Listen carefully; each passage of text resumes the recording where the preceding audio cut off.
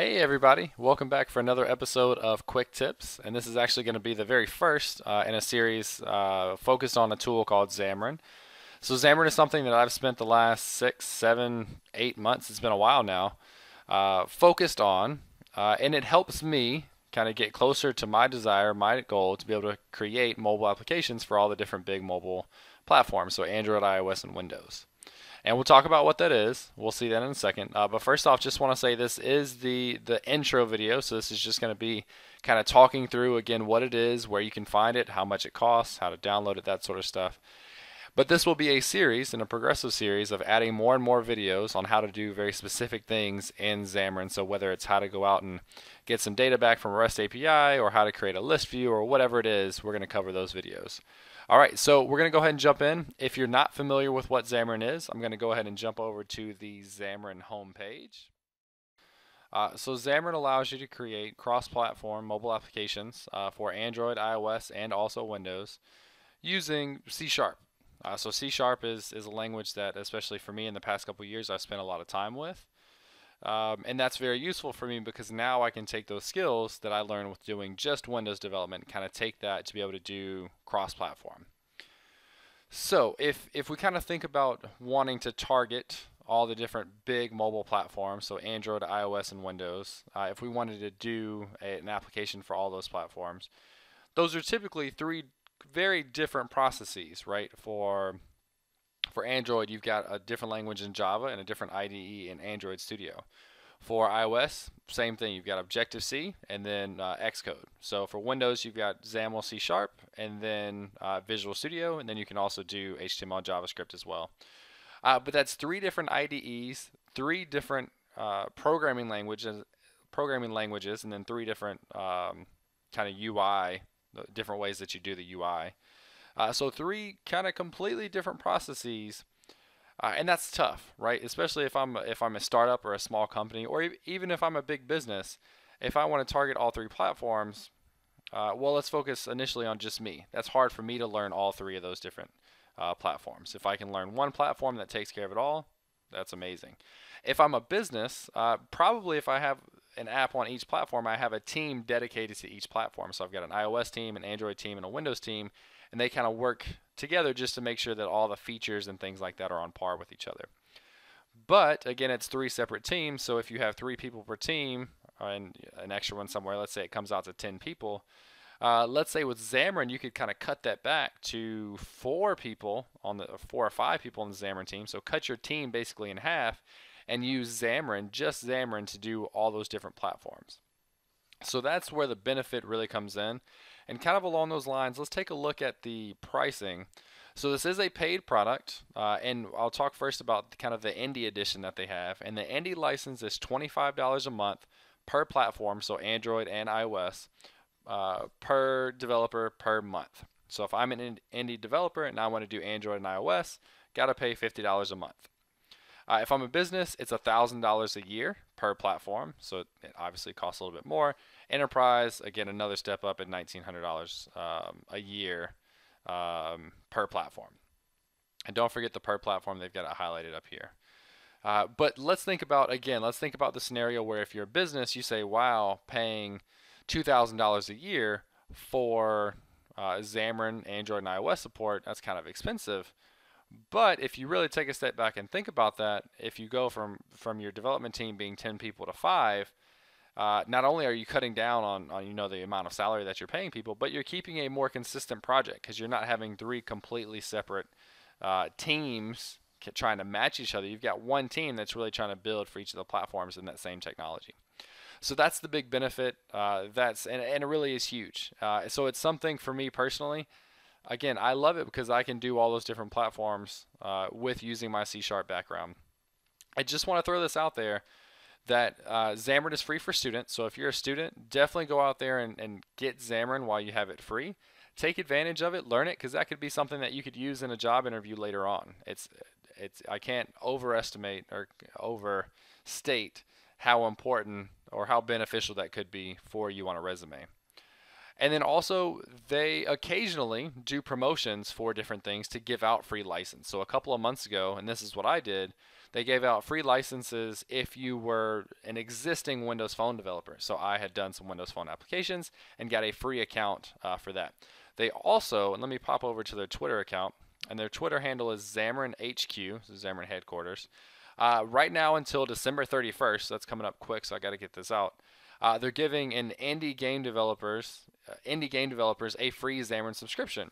So that's really, really big, right? That's huge. And they do that occasionally, so keep an eye out. Even if this one's not available by the time you see this video, keep an eye out for the future because they do things like this every couple of months or so, it seems. So we'll see how many they continue to do. So that's the store, that's the pricing, that's the breakdown. And again, the benefit is there. You could target 3 platforms with just one IDE, one language, one everything, right? So that's the big deal. So another step to that, typically, when Xamarin came out, the big focus was, sharing your logic code, going out and connecting to your database and getting data back, or going out and connecting to a REST API, or doing data manipulation on the client side, something like that. All of that logic, since kind of Xamarin coming out, could be shared, right? Just simple C# stuff, go and get some data, do something with it, whatever. In the last couple of years, they've come out with Xamarin Forms, which takes it a step further and allows you to share UI code. Because previously, you would have to know how to do your UI for Xamarin, or excuse me, for Android, for iOS, and for Windows, all kind of separately. And that would be kind of native, or the way of each platform. All of this is considered native, but you'd have to do it platform specific to do the UI. That's probably a better way to put it. So now with Xamarin Forms, I can share my UI, and I can basically, this is how it works. I say, give me a generic Xamarin Forms button, and at runtime, it renders according to the platform that it's on. So if I create a generic Xamarin Forms button on iOS, it looks like an iOS button. On Android, it looks like an Android button, and so on and so on.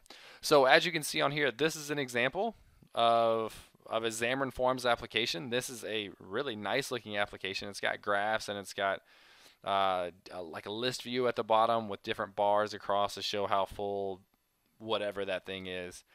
But we do notice a couple of differences, that the title bars look a little bit different. They look like their platforms, the way their platforms handle title bars.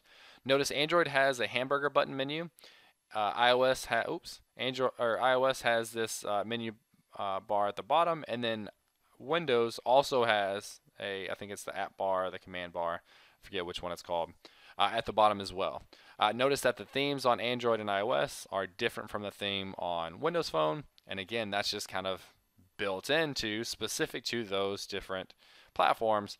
But all of that code is, again, just generic buttons and graphs and text objects that then render appropriately to the platform. So this is really, really huge. You go from being able to share, I don't know, making up a number, 60% of your code, 70% of your code for all the logic and all that kind of stuff, to now when you share your UI, you can get into the 90s. And there's going to be some cases where Xamarin Forms just doesn't quite do it for you. So you can go in and customize, you can do a custom renderer. So if I want to say, here's my special button, and here's what it looks like on Android and iOS and Windows, you can do that. And then you can also go in and do platform-specific things. So things like accessing the file storage, those are different paths that you need to get. Getting the context in Android, you can get specifically through Android code. So there's different platform-specific things that you can do, and there's different ways to do that, and that's going to be a video coming up soon, which will be kind of cool. So again, Xamarin Forms, A+. So a couple of resources. First of all, on my blog, so it's jamesqquick.com, and then there's a /Xamarin, and that's going to be basically my Xamarin landing page. So I've got a little description here of why I've been focused on Xamarin. And this looks a little bit empty, but all of this stuff will continue to grow as I publish more blogs and videos and projects. And then as I collect more links for the Xamarin homepage, the Xamarin Forms homepage, and other tutorials and things that I come across, I'm going to put everything here, and it should be really useful for you. And notice I've got a GitHub page here that I've referenced. So I've got on my GitHub, James Q Quick again, /Xamarin. I've got a Xamarin samples page, so I've got a bunch of different samples here. I'm going to add some documentation and make it a little neater. But this will be kind of a package that people could just kind of go through the code and look at what I do, or download these and run them and test them and see how I do it that way as well. So I'll plan on adding all of my individual projects to this kind of all-encompassing sample repo, and then also do an individual repo for each one of those, so that you can download just one at a time, basically.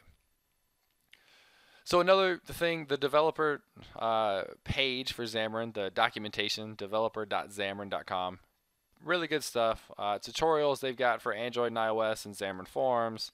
They've got cross-platform, so sharing code and best practices. They've got different tutorials. They've got guides and APIs and recipes and samples. All kinds of good stuff. Definitely recommend checking this out, as well as the forums. The forums forums have been pretty good. I've gone and found some pretty small, specific questions answered there, which is really nice. All right, so I want to talk just a few minutes about kind of where and how do you use Xamarin. And so first and foremost, Xamarin has its own IDE, Xamarin Studio.